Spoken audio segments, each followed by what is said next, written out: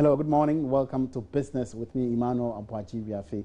The recent challenges with crude production on the Jubilee Field FPSO, as well as the recent power crisis, slowed economic growth down for the second quarter of this year. This was revealed after the Ghana Statistical Service announced the Q2 GDP estimates slowed down to 2.5%. George Biafe has more. According to the Ghana Statistical Service, these were the reasons for the slowdown in economic growth for the second quarter of this year.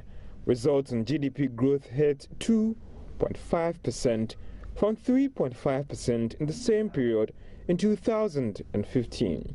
The services sector led the pack with the highest growth of 6%, followed by agric with 4.1%. whilst industry went down by 5%.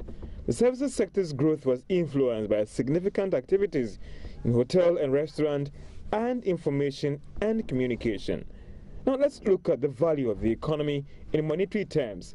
Well, according to the Statistical Service, the Ghanaian economy in monetary terms as of December last year was worth 138 billion Ghana cedis.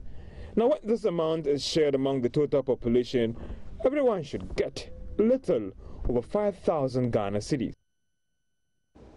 Deputy Minister of Finance Mona Quartey says government has started reaping the benefits of the single spine window system.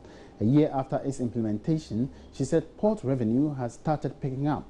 Deputy Minister Mona Quartey revealed this at the inauguration of Ghana Revenue Authority's Electronic Payments Zone, also known as the E-Zone, in Accra. The single window system was introduced in September last year to serve as a common platform for stakeholders to process documents and facilitate trade by reducing cost and time spent in import and export trade. The electronic payment zone forms part of the Ghana Single Window Project. The payment zone is expected to facilitate payment of port charges and other services by exporters to the authority, as Deputy Minister of Finance Mona Quartey explains. The important thing about the E-Zone is that it gives integrated information so that at any point in time, any businessman who is doing business here knows where their goods are, knows what they must do, whether it's a certain document that they need to hand in or to process, but they know.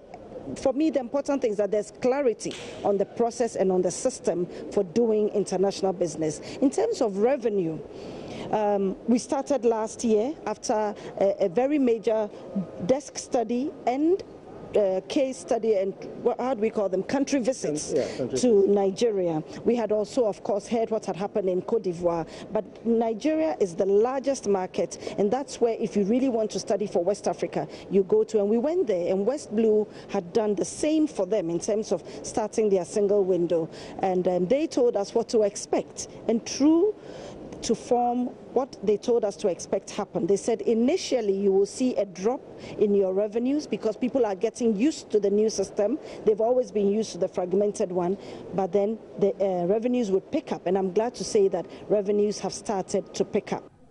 The E-Zone structures are located at the Tema Port, Kotoka International Airport, and the Customs Technical Services Bureau. Addressing the ceremony earlier, Commissioner General of the GRA, George Blankson, said there are plans to expand the facility to other parts of the country.